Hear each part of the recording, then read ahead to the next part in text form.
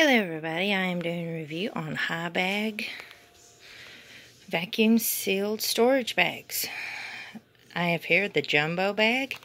I took pictures of my closet a few minutes ago. These have got a big plush blanket, 1, 2, 3, 4, 5 quilts, and 2 little bitty blankets. Inside, I'm trying real hard to make sure that it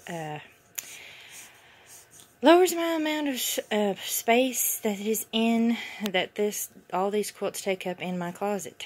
I do not have enough room, so we are going to experiment. And it says it lowers it 80%, so we will see. If it lowers to 80%, that means it should go to about right here to the blanket.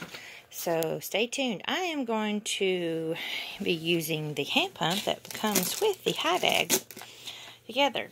With the Hibag, you have the nozzle for the top, and when you are done using it, you cap it off with a extra tight cap after you're finished. So stay tuned.